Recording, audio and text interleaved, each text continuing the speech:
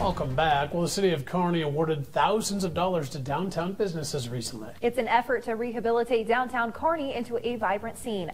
Local 4's Leroy Triggs caught up with one of the recipients and joins us in studio with more. Leroy? Guys, Sayre Enterprises owner Kyle Sayre will be redeveloping Don's Hobby Guns into retail spaces for local businesses. This is the first time he will be redeveloping a building this large.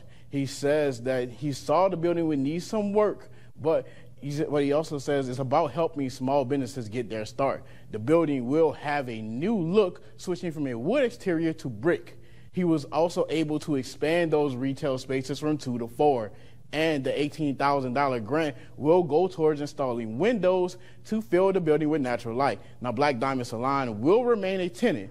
Sayre says this project is simply about keeping downtown filled with small businesses. That's what small businesses are all about. I own a small business, Sailor Screen Printing, and it was just, I've helped a few other people towards the right path and get their small business off the ground, and I just found so much reward from that. So I felt like this was the next stage in helping multiple other small businesses kind of get off the ground. Sayre says every business in the building will be a startup.